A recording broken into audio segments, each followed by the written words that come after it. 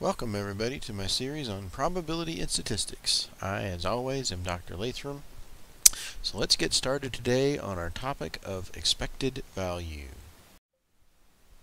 So really the motivating idea for expected value is that you are finding the center of mass of something. In particular, we'll be finding the center of mass of our probability distributions.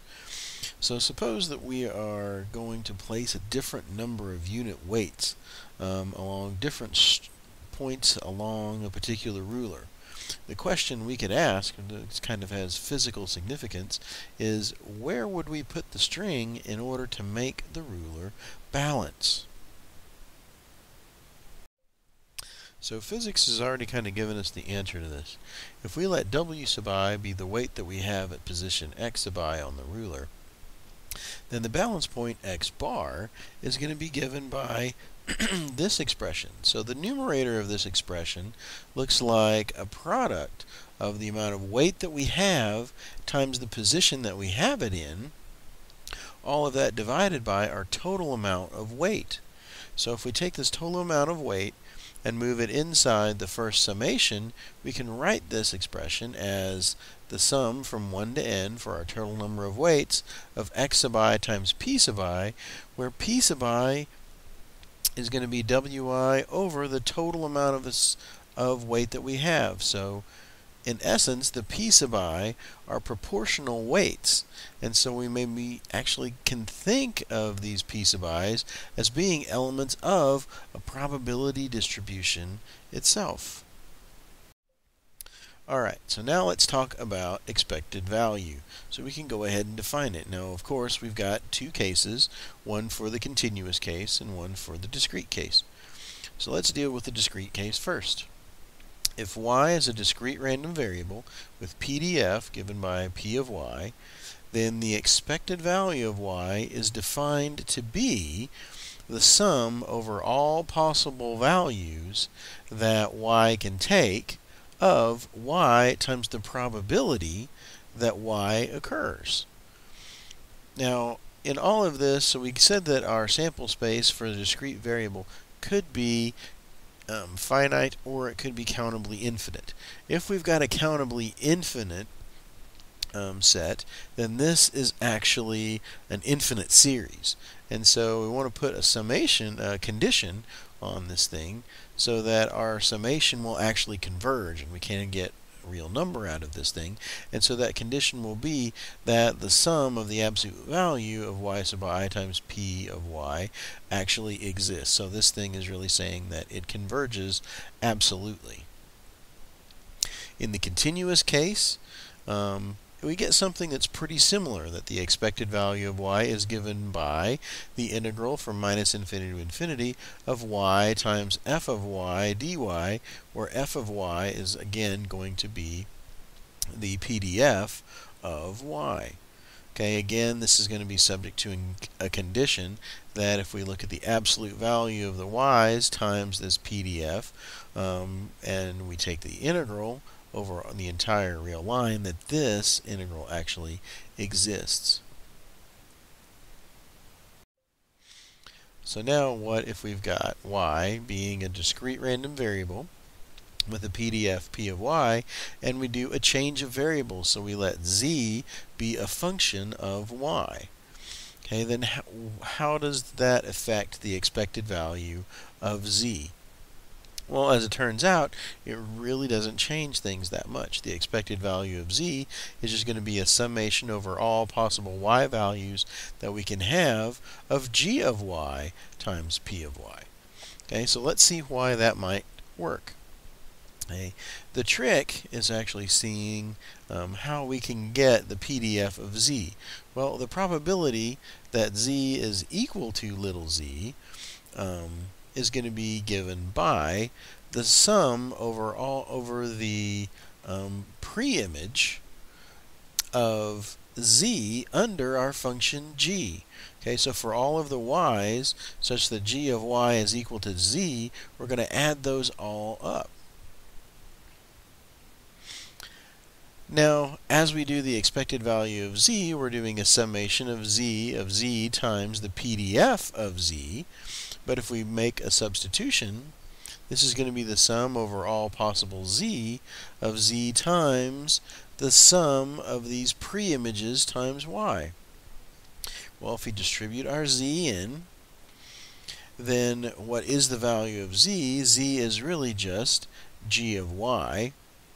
And if we sum over all possible z's, then we're going to pick up, as we do this sum, all possible y's.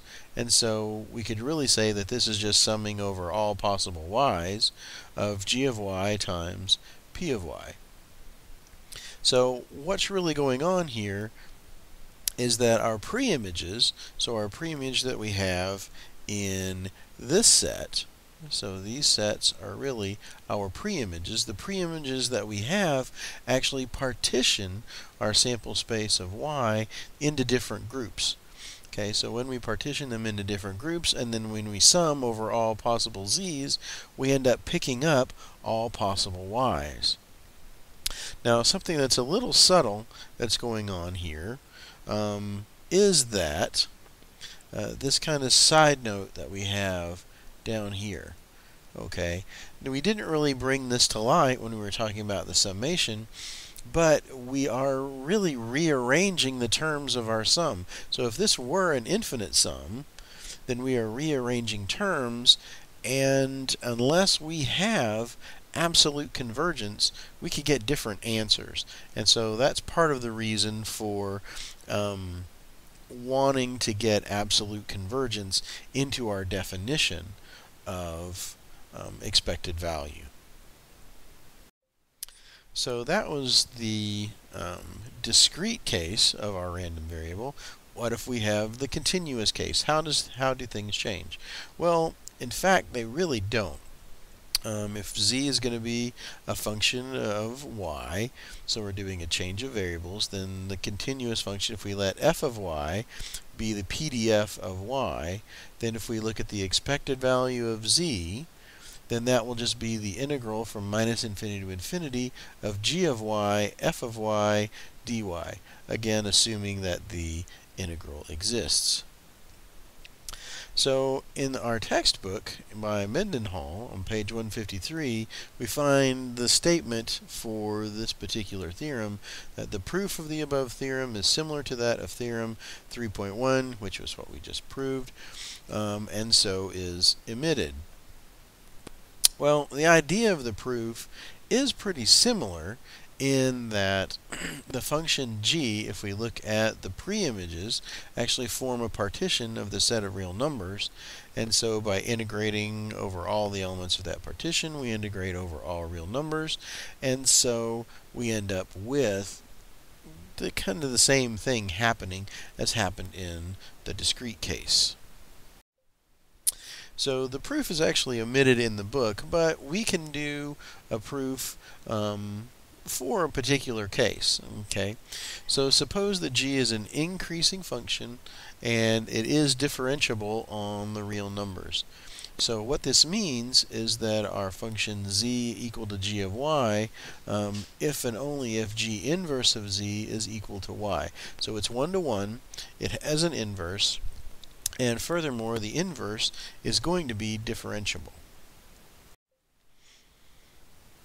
And since it is differentiable, we have the relationship that dz is actually given by dz dy dy. Okay, so this is just our usual theorem that we have on differentials of functions. So if f represents the PDF of y and f hat is the PDF of z, then for the expected value of z from previous work that we did on random variables, we know that the PDF of z is actually given by the PDF of f evaluated at the inverse function times the derivative of the inverse function. So our inverse function actually given by y equal to g inverse of z. And so if we plug this into the integrand, so the expected value of z is going to be the integral from minus infinity to infinity of z times the PDF of z. That's the important thing, the PDF of z. So if we make the substitution that we have above, then the PDF of z is given by f of g inverse of z dy dz times dz dy dy times g of y. So z is actually given by g of y here. So what is g inverse of z? G inverse of z is y itself. G of y we have. And so now the derivatives that we have here, these are just reciprocals of one another. And so if you want to remember that, look back to a good calculus book reference that dy dz times dz dy, these are inverse functions, so the derivatives will be reciprocals of one another, so they cancel out and become 1, and we are left with just the integral from minus infinity to infinity of g of y f of y dy. So now let's look at a couple of very important properties of expected value.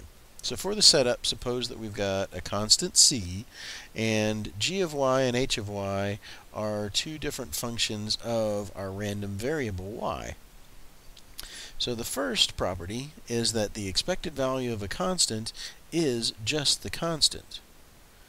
The second property is that the expected value of a constant times a function of a random variable is the constant times the expected value. And so now let's look at a couple of important properties of expected value. So if we let c be a constant real number, and if we have random variable z that's a function of y, and w that's a different function of y, then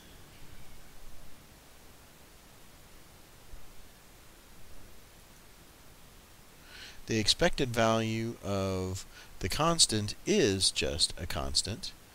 The expected value of a constant times z is the constant times the expected value of z. And the expected value of z plus w is the expected value of z plus the expected value of w. Now these two properties together, property 2 and property 3, go together to make the expected value something that's mathematically called a linear operator. So linear operator, anytime that you hear that term, really just means that constants can be pulled out to the outside, and that the linear operator will distribute over sums. That's really all that we mean when we say something is a linear operator. So let's see where that, let's see if we can prove this theorem.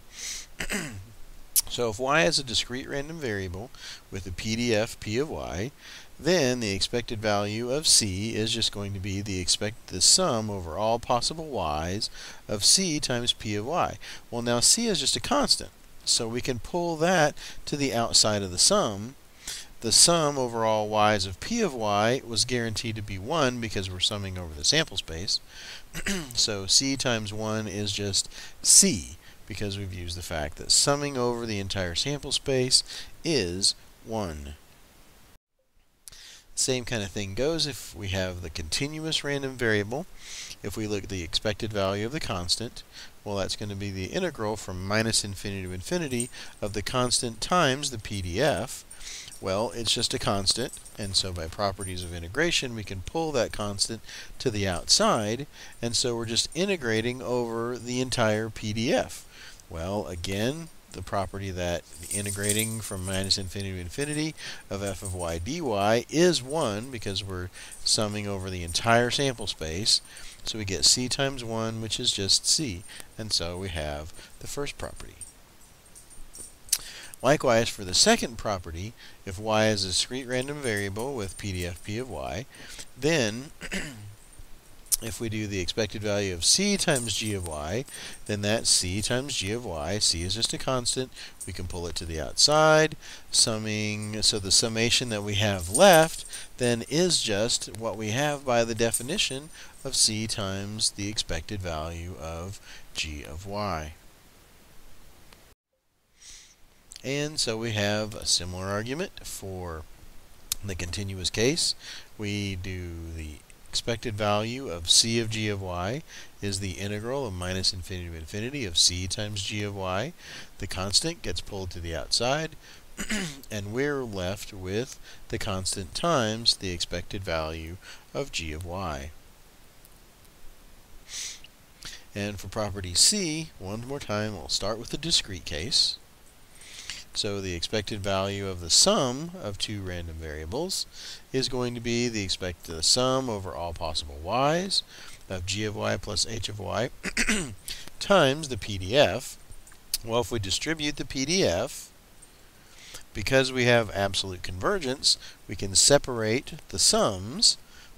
And so the first sum becomes the expected value of g of y. Second sum becomes the expected value of h of y. And, of course, similar arguments hold for the PDF in the continuous case. So the expected value of g of y plus h of y is the integral of g of y plus h of y times the PDF. But we distribute the PDF, the integral converges, and so we can separate the integrals. And by separating the integrals, that is what we mean by the expected value of g of y. The second integral becomes what we mean by the expected value of h of y. And so all of these properties are verified, and so we have the expected value is a linear operator. So we'll get a lot of mileage out of these next couple of definitions.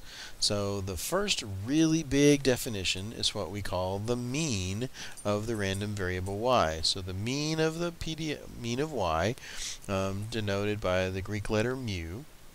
So mu is equal to the expected value of that random variable. The variance of y is defined to be the expected value of the quantity y minus mu squared. And so we denote the variance of y by the value sigma squared, or another kind of a name for an operator, v of y, standing for variance of y. And then the standard deviation is just going to be the square root of the variance. So now let's look at another theorem that will give us an easier way of calculating the variance of a random variable. So if y is a random variable, then the variance can also be calculated as the expected value of y squared minus the expected value of y squared. So let's take a look and see why that might necessarily be true.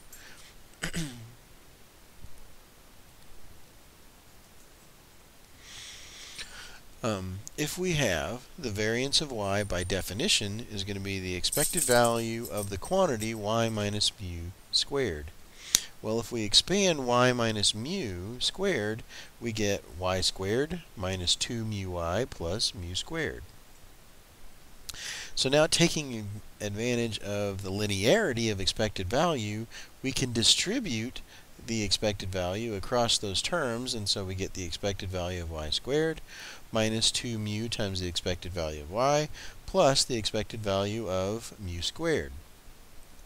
Now, because mu again is a constant that we've computed previously to computing the variance, so mu is just some number. We can pull that to the outside. The expected value of a constant is just mu squared. And by definition, mu is the expected value of y. So in this term, when we're computing the expected value of y, we get another mu. So this gives us, for the variance, expected value of y squared minus 2 mu squared plus mu squared. And so we ended up with the expected value of y squared minus mu squared or the expected value of y squared minus the expected value of y squared.